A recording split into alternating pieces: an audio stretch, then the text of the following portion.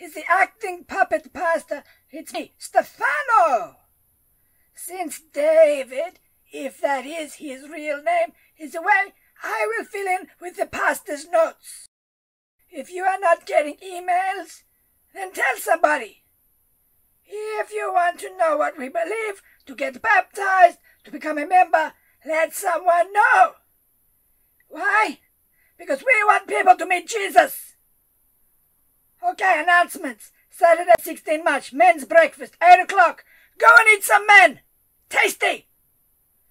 That Saturday, also M&M, 4 p.m. meeting, 5 p.m. fellowship meal, 6 p.m. for mayhem. A night of games and fun. Come to one or all of these events. Everyone is welcome, even tigers. Easter is coming. Make sure you invite family and friends to our Palm Sunday service, March 24. It will be great. Alpha course is coming up. Watch the video. Watch it now.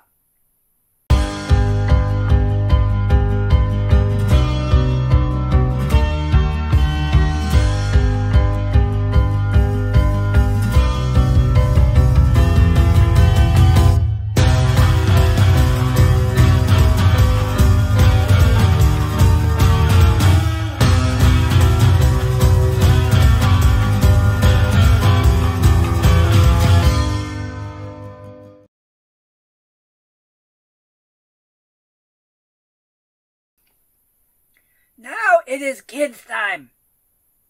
Are there any children here? Yes? Maybe? Then sing. Sing like you have never sung before.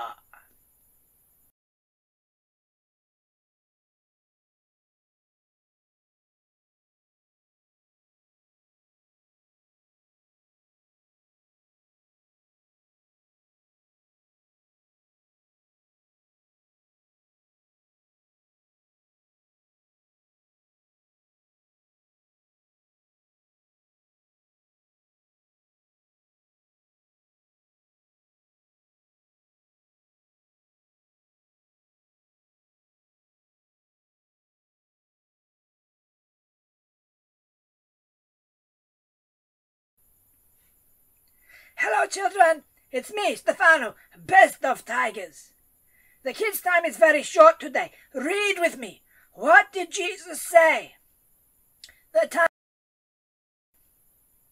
time has come, he said. The kingdom of God has come near. Repent and believe the good news. God's kingdom is a wonderful place, and there is room for everyone.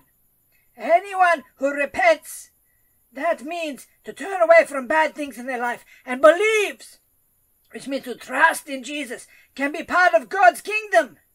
And the kingdom of God is everywhere that Jesus is king. So now it is time for everyone, to stand up and shake hands with someone you have not greeted yet today. And the first person will say, tigers are good. And the second person will say, no, tigers are best. Or perhaps you can say, God's kingdom is nearby. And the other person can say, repent and believe. Okay, do it. Do it. Stand up and shake hands. Do it. And then kids, go out to Sunday school. Okay, goodbye, goodbye, goodbye.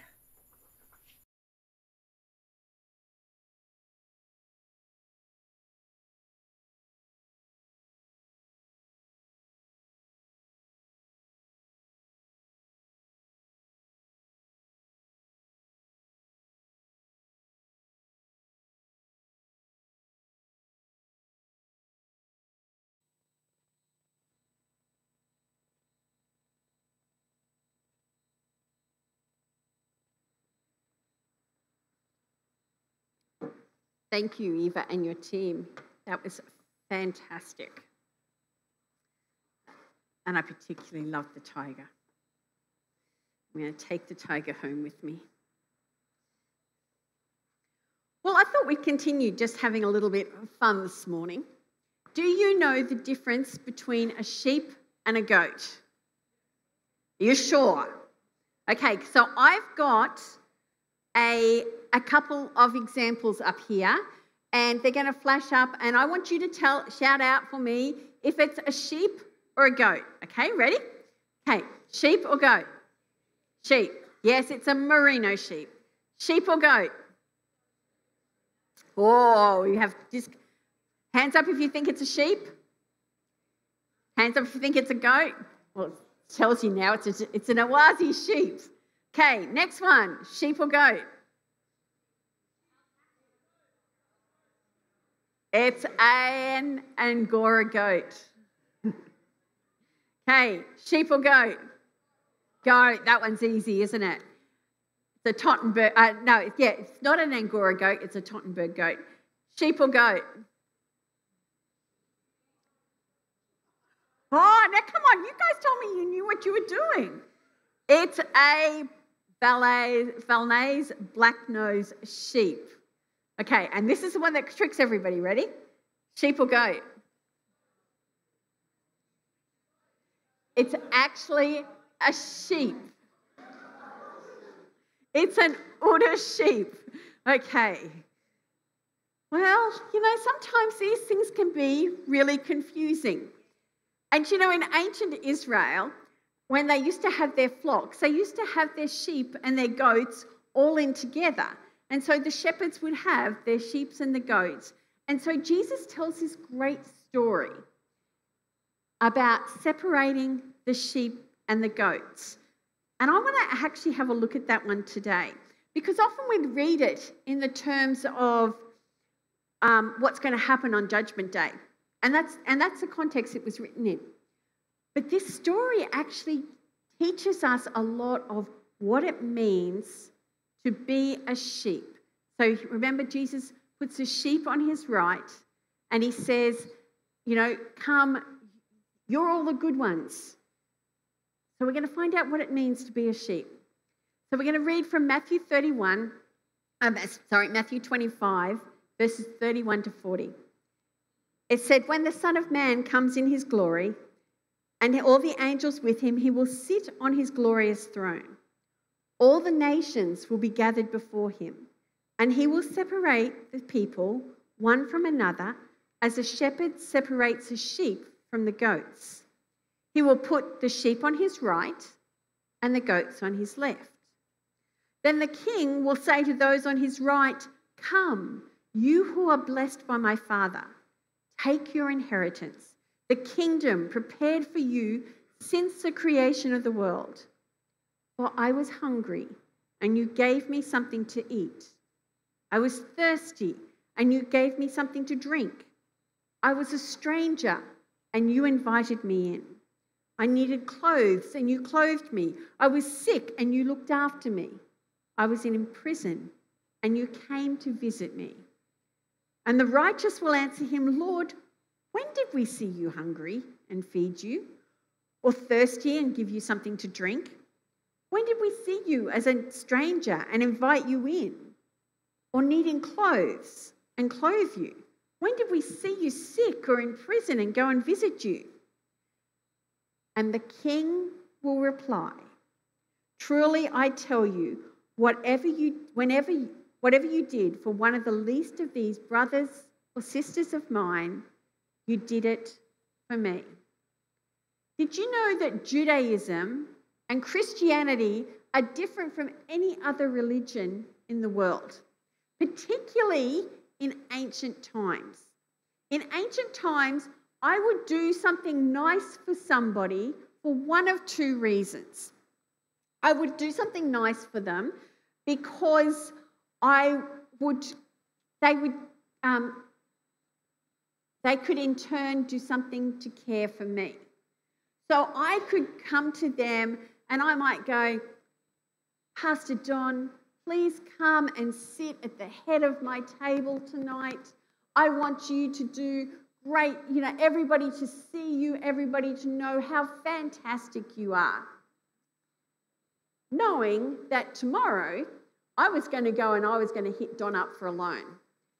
And when I did that, I would be able to say, hey, well, remember last night? I was really great to you, and now you need to be really nice to me. Or the other reason is that they would want to be recognised as a philanthropist. Look what a wonderful person I am. I'm giving alms to the poor. They were the two reasons. It had everything to do about people's perception of the person or what they could get out of it. But that is not the motivation for Christians. For us, our motivation is this: and the kingdom of God will say to those on his right, "Come, you who are blessed by my Father, take your inheritance, the kingdom prepared for you since the creation of the world." Now, I want you to think about this. It is not so that you will be saved. You are not doing good things for other people so that God's going to look at you and go, "Yep, look at that child. She's really good," or "He's really good. Pat on the back. Come into my kingdom." That's not the motivation that we have for serving others. Ephesians 2, verses 8 and 9 says, "It is by grace that you have been saved through faith, and this is not of yourselves. It is a gift from God, not by works, so that nobody can boast." God is not saying, you do these things, you feed the poor, you give them something to drink, you give them some clothes, and I will let you come into the kingdom. But he is saying, the people that are called my people are going to do these things because they are my people. You know, this is the DNA of a sheep. Just like we could see the difference between the sheep and the goats at the beginning, this is the DNA of the sheep. A sheep is going to be caring for all those that are around them. That is what a Christian really looks like. He is going, or she is going to feed the hungry, give water to the thirsty, etc., etc., etc. You know, John Wesley would also say that we love other people, because of our love of God.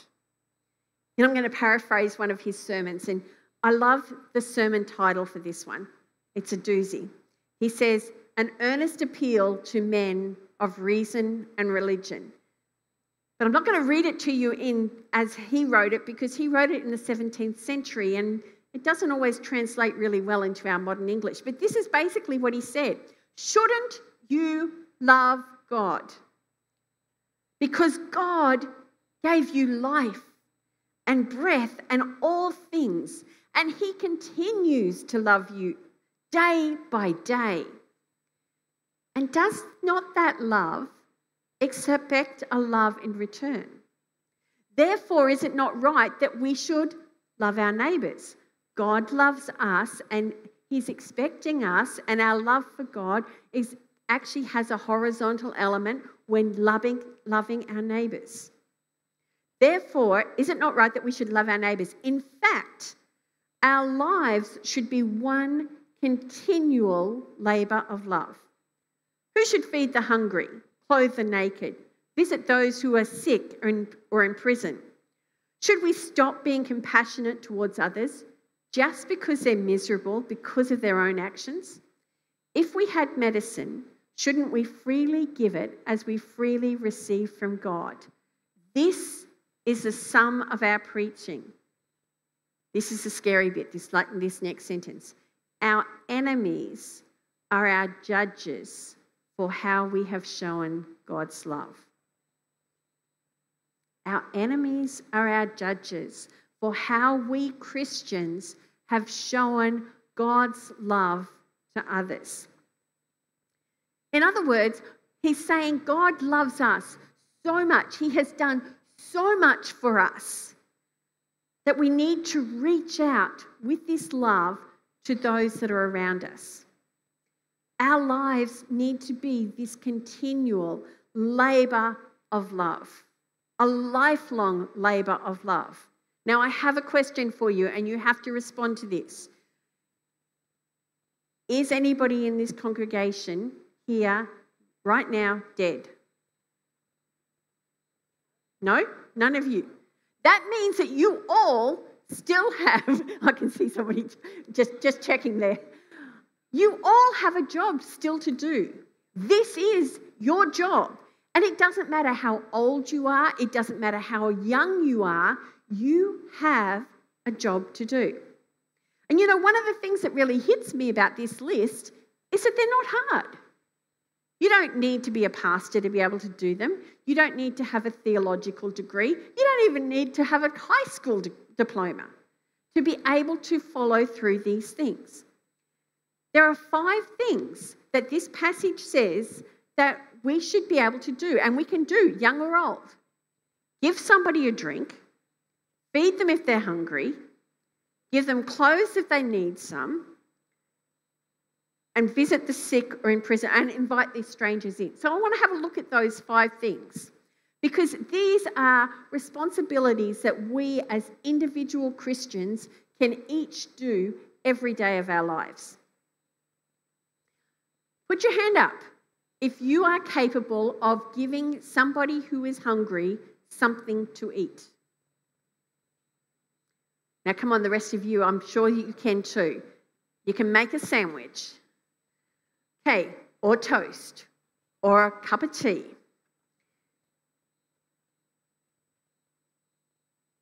You know, I can have somebody come into my house and I'll make them a sandwich. But I've also had met homeless people on the street who have asked me for food or money. Normally they ask for money. Normally I go, I don't give money, but I'd be happy to take you in there and buy you some food. So am I doing what Jesus had said by doing that? What about giving somebody something to drink? I remember years ago having a door-to-door salesperson come to our house. And it was one of those stinking hot days. And they arrived beet red trying to sell me, I can't even remember what. And I said to them, look, I'm not interested in what you have to sell, but would you like some cold water? And they went, that would be so nice. And so they came in and they sat down in my house for 10 minutes and they had a couple of glasses of cold water and then they went on their way again. I've got to tell you, I don't normally invite total strangers into my house. But as he's standing there, this verse pops into my head. And I went, I need to invite you in. I need to invite you in and give you something to drink. Can you clothe the naked?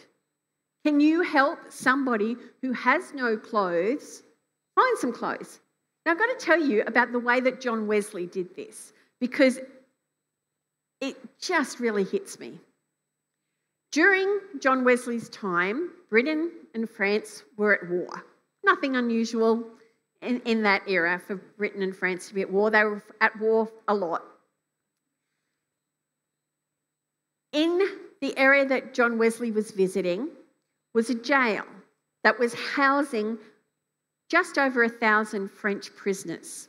And he went in to visit them. He got permission to go and visit them and found that they were all just sitting on some grimy little bits of straw and dressed in absolute rags. So he went out that day and he preached on Exodus 23 verse 9, which says, "Thou shalt not oppress the stranger, for you know the heart of the stranger, seeing you were strangers in the land of Egypt." So after he preached, they collected some money and he bought some material, got it all made up into clothes for them, and clothed all these French prisoners. 12 months later, he goes back to that same area, goes to visit the prison, and finds the prisoners in exactly the same state that they had been 12 months ago. Now think about this. They have one set of clothes and you're wearing them for 365 days. And clothes in that time, they weren't very robust. And so they all fell apart. So he went out and he preached and collected money and did it all over again.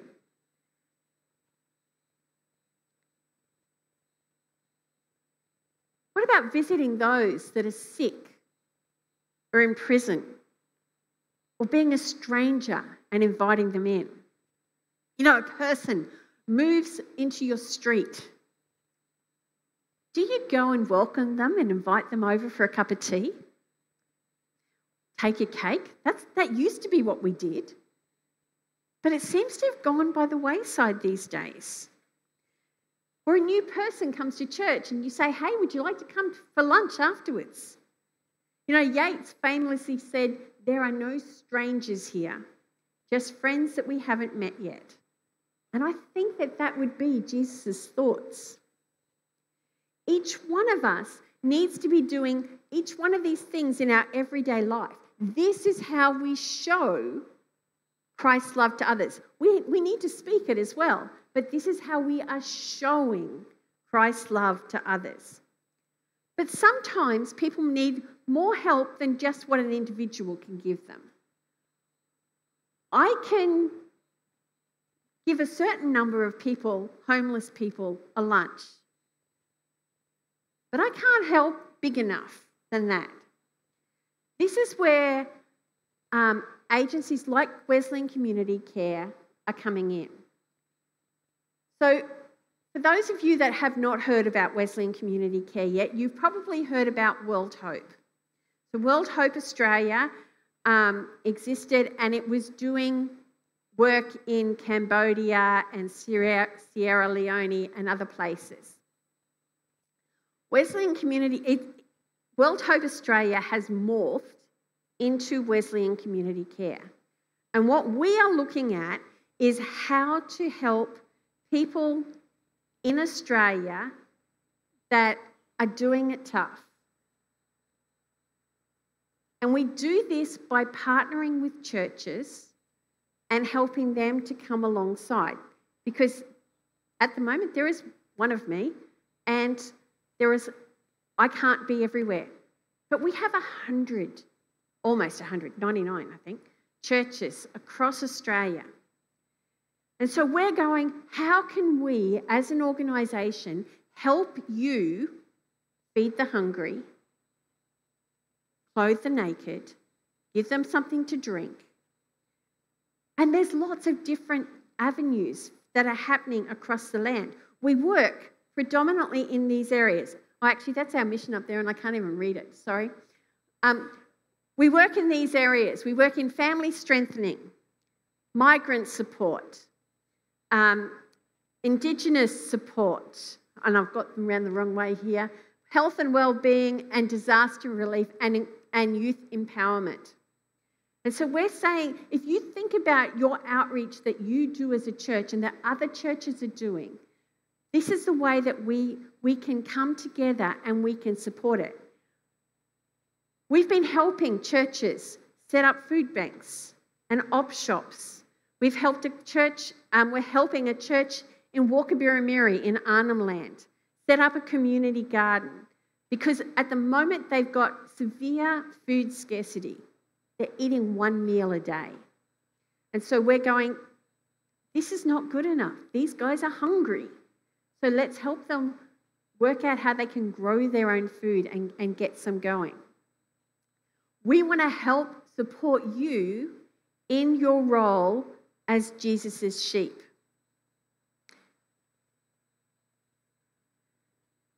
You should have received a little card on the way in. On that card is a code that you can, if you show with your phone, and it'll hook you straight into Donor Bank. If you choose, you can make a donation like that. We have different, if you go to our website, which is also on that card, you can see the different projects that we have going at the moment. We have the one out at Walker Birramiri. We have one for disaster relief. I am going to be initiating a new program in the next coming weeks for our refugees and migrants. They are areas that you can support. But I would also encourage you just to support the general Wesleyan community care. Because, I know that this is not exciting or anything else, but at the end of every month or every couple of months, the insurance people put their hand out and go, Kathy, we need you to pay insurance. And the various other tools that we need to be able to work for you and for our churches and for the people in our wider communities also need support. So I am saying, hey, can you help us support us as a church? The other way is, if and when you as a church go, we want to do something or we need some support with one of our programs that is already existing, I can come in and I'm actually available to help you set up programs that you're running or help you assess them, help you get grants for them. We're doing some policy writing together that can go across the entire district. We're doing training of our pastors and key leaders in these areas. And so these are the types of things our job is to help you do your job in this area. I want to leave you with two thoughts this morning. First of all, it is not enough to feed the hungry, visit the sick and those in prison, and never say anything about Jesus. I can do all of those great things, but if I never say anything about Jesus, they're not going to come to know how much God loves them. They're not going to come into that saving knowledge of grace. The danger can be that I can do all those things and they will look and go, oh, what a lovely person that Mary is. She always helps me.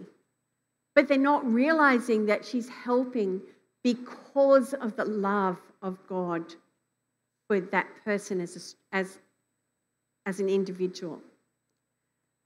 But the second danger is this. Sometimes I hear Christians say, if I can't evangelize at the same time, I shouldn't do anything. I might say, this first one, that's why we work with churches. Because I know that as you're helping them, as you're meeting with them, you are going to talk to them maybe about Jesus. But I want to look at this point of not being able to evangelize at the same time, because sometimes you can't. Sometimes you can't actually say something right there on the moment. You might have to form relationships with them, and there is a time that you can say something and that you can tell them, but it may not be, I'm not into let's give out some free food and you have to listen to a sermon before I give out the free food. That's not what we're into. But John Wesley was asked that question. He was asked this question. He says, what good is it to give people food and clothes if their souls are going to hell? And his answer was this: whether they be lost or saved, you are expressly commanded to feed the hungry and clothe the naked, etc., etc. Although it is God only changes hearts, yet he generally does it through men. Jesus expressly commands us to care for the widows and the orphans, to feed the hungry and to clothe the naked. And throughout the last 2,000 years, there's been lots of examples of Christians doing this. Deacons have been appointed and given the responsibility to see to the physical needs of those in their midst.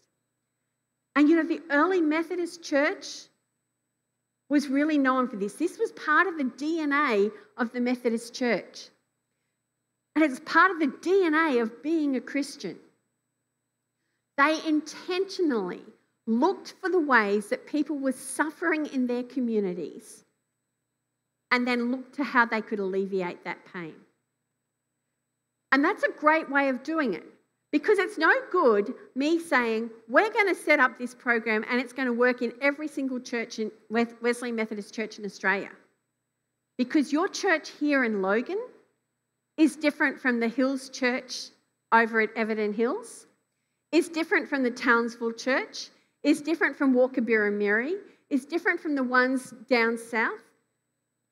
So we need to be working in the communities that we are in. The area of service is going to change according to what we see them around. While there are many examples of them caring for the sick and feeding the poor in their midst, they set up schools to educate the kids of the poor. They were involved in the prison systems. In America, they were very involved in helping the escaped slaves get to safety.